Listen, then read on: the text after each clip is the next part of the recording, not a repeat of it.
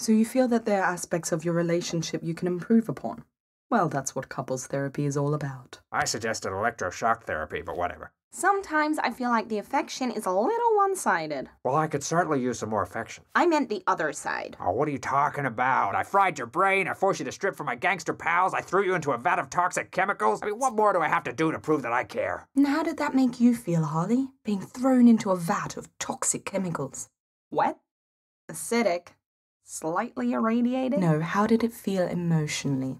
I guess I felt a little hurt. A little hurt? Well, obviously I didn't do it right. Well, it wasn't what I had in mind for our first date. He didn't even bring a towel. You gotta let that stuff soak in. It's how I got my sunny complexion. Whew, it's bright in here. And Joker, how do you view your relationship with Harley? Is there anything you're unhappy about? I don't like the fact that she has so many male friends. We're not friends, Puddin'. We're a squad. Oh yeah, the suicide squad. You don't need a squad to commit suicide. I can give you suicide. I can give you homicide, genocide, filicide. There are so many sides to me that you never see because you're out skanking it up with your man squad. Hey! You bought me these clothes, pervert. Even plastered your property tag on the back of my jacket. Look at all these tattoos. Skulls, playing cards, his own name, just in case he gets lost in the supermarket. But you won't find a single Harley Quinn anywhere. Depends on how hard you're looking.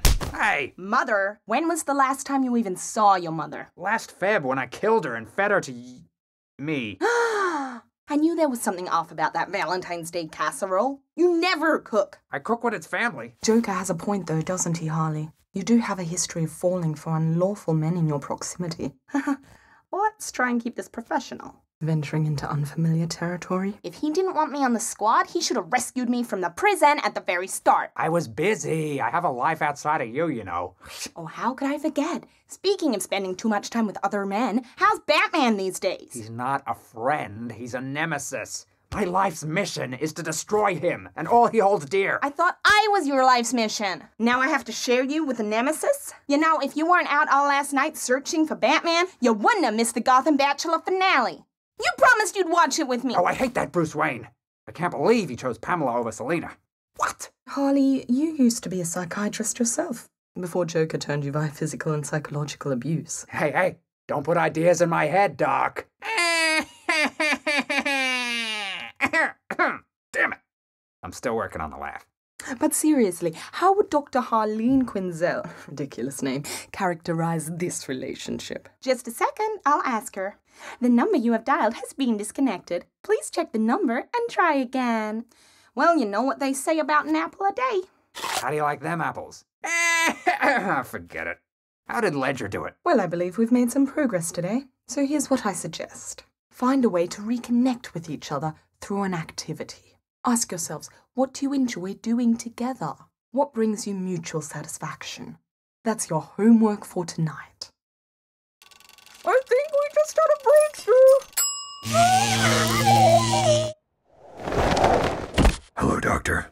Where can I find Joker and Harley Quinn? You know I can't tell you that. Doctor-patient confidentiality. Doctor, I'm growing impatient. You seem very determined to stop these two. Almost as if by doing so, you hope to prove something to yourself. Nice try, Doctor. I know how you therapists operate, and believe me, this has nothing whatsoever to do with my dead parents and the fact that I failed them. I see. And why do you think you failed them? Oh, what? Am I on your couch now?